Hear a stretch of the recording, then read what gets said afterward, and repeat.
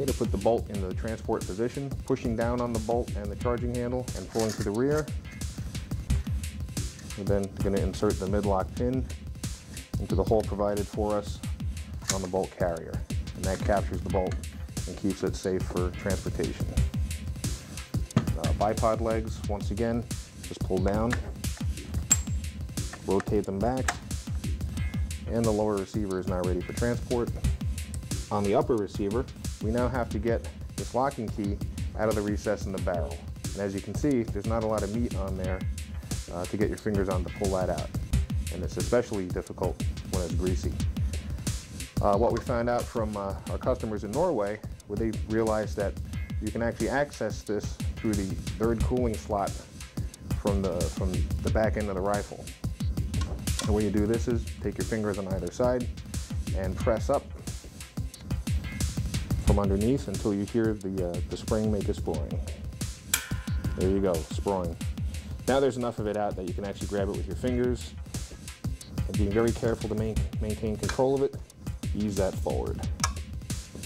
We then slide the battery bumper into the transport position, carefully just slide the barrel back into the receiver.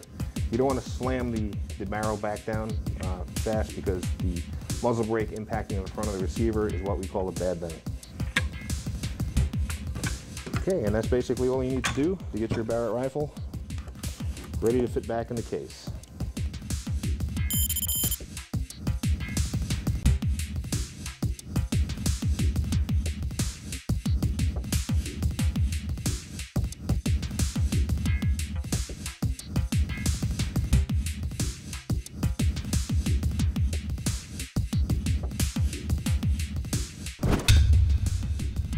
I recommend cleaning from the breech end, which is the back end of the barrel.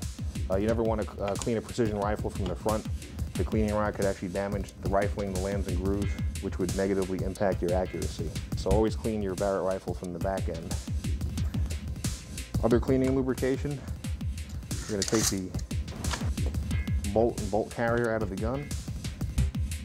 Once we've done this, you can actually access the fire control group, the trigger and the other associated parts for cleaning.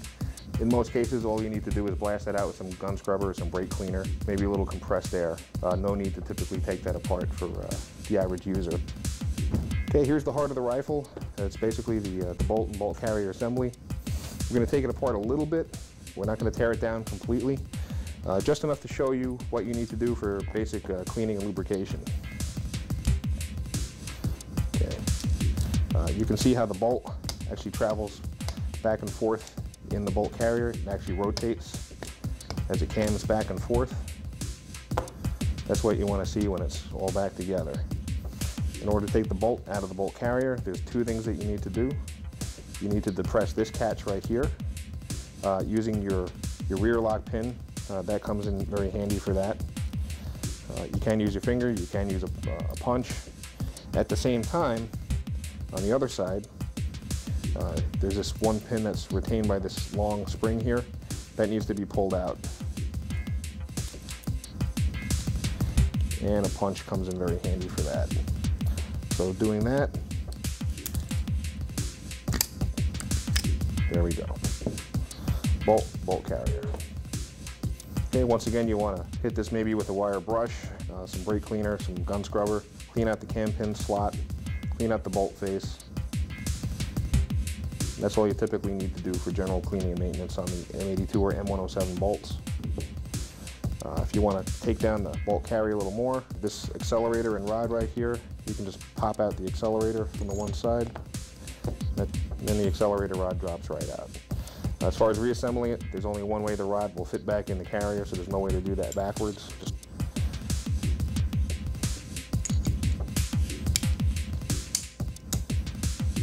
Okay, reassembly is the exact opposite. Just want to make sure that the cam pin slots here line up with the cam pin.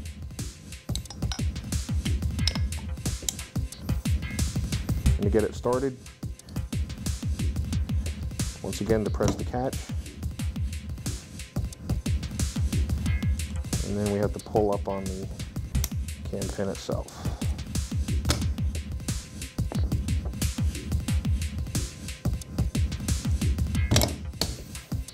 the whole thing goes back together. Okay, once again, a test function. Take your rear lock pin, push down on the catch, and with finger pressure, the bolt should rotate and depress in and out without binding or catching on anything. Just place it flat into the receiver, lower receiver. As I mentioned before, you want to push down while pulling back.